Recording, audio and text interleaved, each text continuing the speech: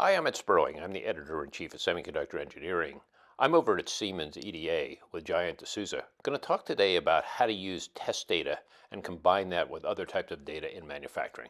Giant scan diagnosis has been around for years, but it's getting a lot more complex in terms of now you have AI chips. You've got a lot more elements inside of those. What has to change inside of scan diagnosis? How do you see this evolving? So that's a great question, Ed. Scan diagnosis has been around for a long time. Designs have become a lot more complex, and the semiconductor manufacturing and processing has gotten tons more complexity now in it than it ever had in the years past. On the horizon, there are several new, more modern processing and manufacturing that's coming. Things like backside power that are problematic, and even in today's designs that are so complex and with these new applications like in automotive and in data centers, we have to worry about things like silent data corruption or silent data errors. And we need to be able to find every single defect that's out there and kill it before it impacts our daily lives. So as a result of it, scan diagnosis is starting to play a larger and larger role in improving the yield of those semiconductor devices. Let's take a closer look. Sure. Giant, what are we looking at? So what we're looking at here is an illustration of three scan chains. So scan test is the de facto methodology to perform structural test for digital ICs. And it's been used for many years, for 20 plus years. And it's a very powerful technique to screen devices that are bad. Now, how this works generally is known data is shifted in, digital data is shifted in through these scan chains with every single clock pulse. Now, what is new with newer methodologies and newer designs and technology nodes is that sometimes you have defects also that exist in different parts of the design. But sometimes those defects can exist in the clock tree that drives these scan chains. So what happens is when you have a defect that's in the clock tree, you it manifests itself as multiple of these scan chains not functioning quite correctly. So imagine now that you have a defect in this clock, somewhere in this clock tree, somewhere here in this clock tree. What ends up happening is you see two different scan chains. This one, scan chain A and scan chain B, that that don't seem to shift data correctly through them.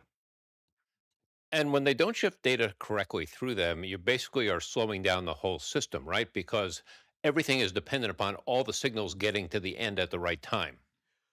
Even worse than that, it's because you can't even test the device properly because you're dependent on those scan chains shifting correctly to actually test and put the system in a known state. So you depend on those scan chains shifting correctly. And this is at time zero out of manufacturing, right? Because things may change as these are in use as well, because the utilization is going to be higher on some of these than they used to be in the past. Absolutely right. I mean, it's at time zero. This is straight at manufacturing test. You notice that some of these scan chains don't quite shift correctly. You can't actually perform all the tests that you were initially intending to test this device with. So what's new here? How does this change? So what happens now is we've been working on scan diagnosis for many years. And what happens is now, because these subtle defects in the clock tree can impact shifting to the scan chains, what the new technology we've developed can look for defects even in these clock trees. So imagine that if you had a defect here, in the past, you would assume that it's somewhere in scan chain A and a different defect in scan chain B that were causing both of them not to shift properly. So two different defects. But this new methodology that we've developed can look inside deep into these clock trees and find this particular defect that explains why both those chains don't fail at exactly the same time. And that's one of the problems with silent data corruption too, right? Is that you have this sequence that may be very different from what you normally do, but you have to be able to track that down. Absolutely. So with things like silent data corruption and silent data errors, they're very small, subtle defects that could appear in your device later on that could cause multiple of these things to happen where the data doesn't actually show up at the right time. So this could be one of those things that contribute to a silent data error or silent data corruption later on in the device production. There's also a lot more redundancy being built in here, not necessarily in the same places that it used to be. So it's now in the interconnects and the throughput for the data. How do you test that? So basically, one of the other things that we talk about in the scan diagnosis world is where the defect is occurring, whether it's in the back end of line or the front end of line. The back end of line is typically the interconnects, but scan cells themselves have grown in complexity so much that the defect could actually occur inside of the scan cell itself. So you might have a break in a path inside the scan cell that causes a reliability failure later on, or even at manufacturing test early on, you notice that failure. So those are all things that we're aware of and we're working towards finding. We also have another new piece of technology called cell-aware chain diagnosis that looks specifically for defects inside of scan cells.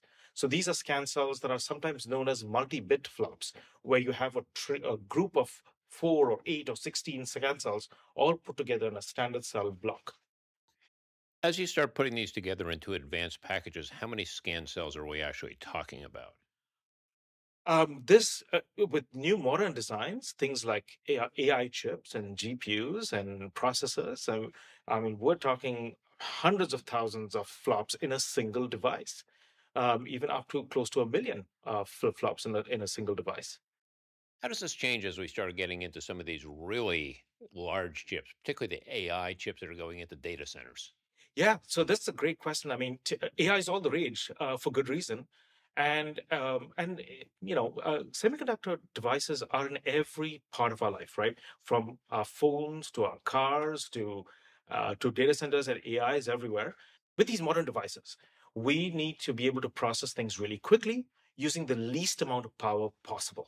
And part of what we rely on is not just design, but also on manufacturing process, shrinking the node further and further down. So today we're at 3 nanometers. The distance between two metal lines on a chip is 3 nanometers. Just imagine that. And there's talk about going to 2 nanometers. And further still, on the horizon, we have new technologies like backside power down. And what that means is power is going to be delivered to the transistors, not from the top of the device to the transistors, but from the bottom of the transistor up to it.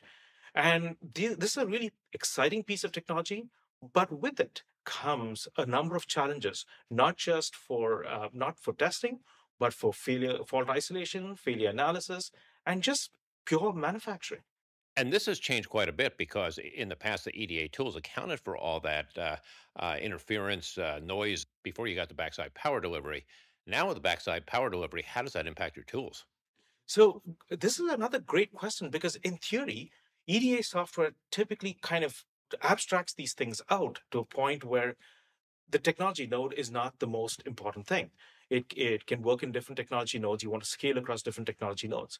The interesting challenge now for EDA is to enable semiconductor manufacturers, fabless and foundries, to be able to detect defects like this, even in the case of backside power, in a way that they don't, because some tools that they relied on for fault isolation, like optical fault isolation, will soon be deprecated because the metallization at the backside of the device prevents an optical fault isolation tool from actually being able to shine a light on a transistor. And they're relying on scan diagnosis, for example, to tell them exactly where that defect is. So that's the interesting challenge for us in scan diagnosis. Where does AI enter into this from the EDA side? So AI has played a role in EDA for many years, especially in our team. We've used machine learning to look at defects like this and look at it in volume to build a Pareto of possible defect areas in on the chip and defect types on the chip that could explain a large population of failing devices. And the diagnosis itself is complicated too, right? So, how do you make sure that that's working properly? Like I mentioned, the challenge has been thrown down to the EDA space. And what we are looking at is if we can tell you upfront before you actually manufacture your device how well scan diagnosis is going to work, and tell you where in your design it might work well or not well, so you can actually fix it. That's the next challenge for us. That's the next iteration. That's the next revolutionary change we can make to design. So you can actually change your design to guarantee good, high quality diagnosis, regardless of that technology node. And this is what's going on in a lot of these complex designs anyway, right? Because a lot of these are one off type designs for a very specific use. and they make changes as they go. So the idea is that with this new technology of diagnosis coverage that we've been working on, we will be able to see people will be able to run this very quickly upfront before they even sign off the chip or tape it out. So they can make iterative changes on the design to improve the diagnosability of that design before they get to actually fabricating the design. You mentioned machine learning. How does that fit into things like analytics and yield? So machine learning for many years has been used for analytics. What is happening today is because there's so much interaction between design and manufacturing and test, all these pieces of data have to come together in a cohesive manner so you can draw some really deep insights into the data. The reason why our chips are failing, why our yield is low, our yield really needs to improve, is not so much because of design or one thing in manufacturing or one thing in test. It's a confluence of all those little pieces. What we have been working on in R2 in scan diagnosis, using machine learning to look at volume diagnosis data to build a defect pareto that can then be fed into a yield analytics system, like a guided analytics system and a platform that can then be used to look at test insights and manufacturing insights all together in one place so that you can drive these insights and drive changes on yield very quickly. And all this is now moving into mission critical, safety critical type of application. So it's absolutely critical to get this right, correct?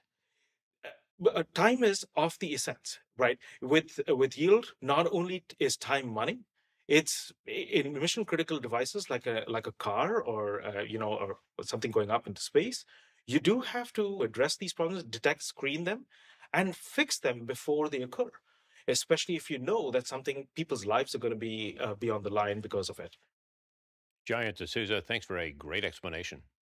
Thank you, Ed. Pleasure talking to you.